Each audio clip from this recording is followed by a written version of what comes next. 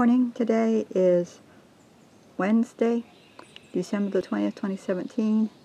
It's about 10:55 in the morning and 68 degrees. I don't know where the morning went. I got up early, but I just been doing little odds and ends on my computer and paperwork, and time just flown by. Larry's about the same as he was yesterday, just trying to take it easy. And those are really gorgeous today.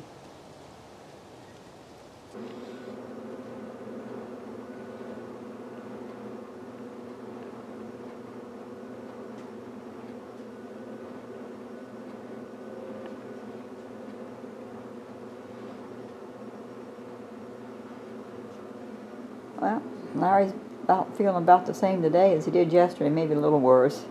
It just hurts. But we took the bandage off and just left the steri strip, so that's what it looks like. There's a lump there where it is. This is the machine that monitors it during the night, and we just did a test run on it. We talked to the doctor's office and then did a test, and I think it worked all right. So it should have transmitted to the doctor's office. Well, it's 5:14 and the rain they've been forecasting has arrived.